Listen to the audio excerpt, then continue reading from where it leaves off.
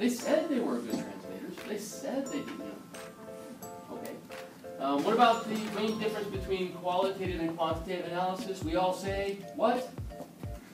What's a qualitative analysis? It's about?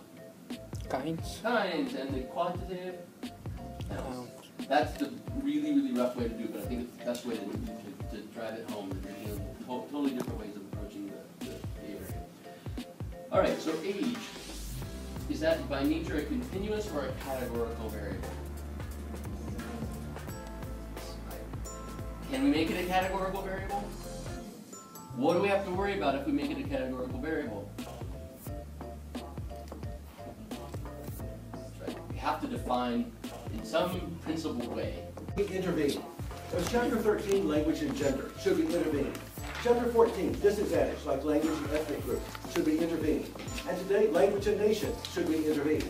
And we'll continue next time with a special reading in the Tucker and Paulson Tucker book, including a very good one by Paulson herself.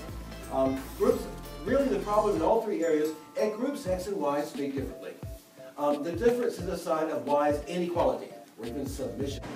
Now we're going to ask